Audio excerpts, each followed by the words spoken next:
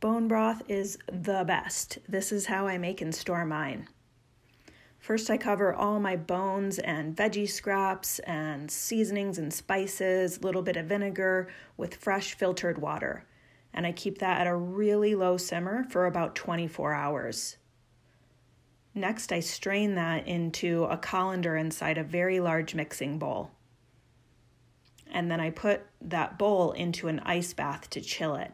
This keeps it food safe and helps to not overstress your fridge. Then just cover and refrigerate that overnight. That's going to solidify the fat and make it easier to skim from the top and discard. Then I pour it into some non-toxic freezer-safe containers.